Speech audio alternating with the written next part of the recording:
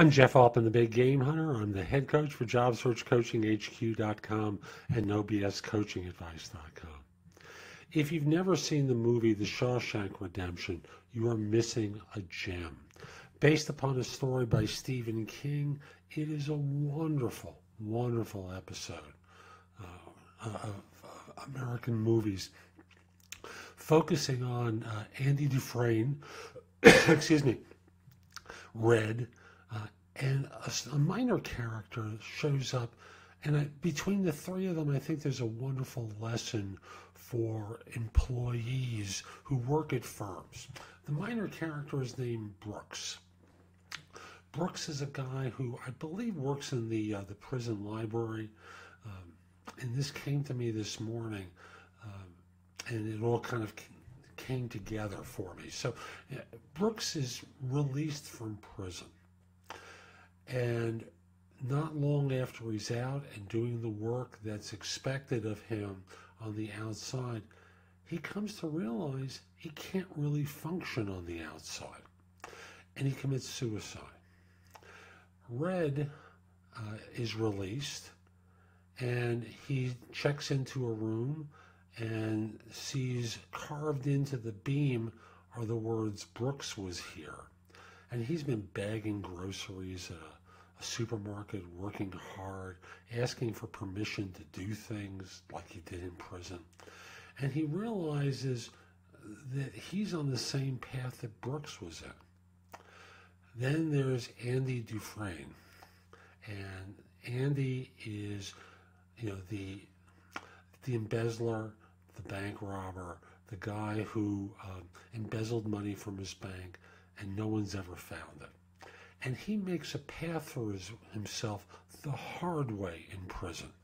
And it is a very hard path. Let's not kid ourselves. If you've seen this movie, you know what I'm talking about.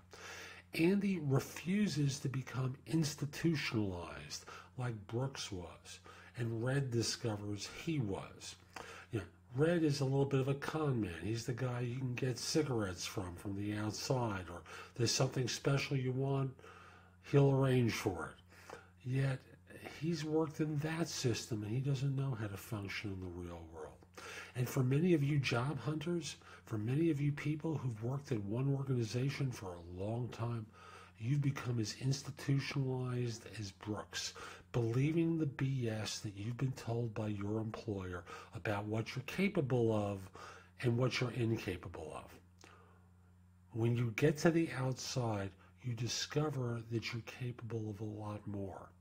And it's a risk, because you may discover that it's scary out there. I'll let you in a secret. It is. Anytime you step into an environment outside of your comfort zone, it feels a little scary. But it's the way you're going to survive and eventually thrive, by getting out of the place that places these deadening rules on you that cause you to conform and behave and do things that you really don't want to be doing. It starts with courage, and the courage to say, there's more to life, and there's more to my work life than just doing this. That's the lesson from Andy Dufresne. Andy is the guy who looks like he's becoming a part of the system, and he isn't. He's willing to take risks, and they're calculated risks, and he winds up making it to the outside and living. Again, Jeff Altman, the Big Game Hunter. I hope you enjoyed this. Hope you give it 5 stars on YouTube. 5 stars on Facebook, and that you give it a great review on YouTube if that's where you're watching it. Have a great day. Take care.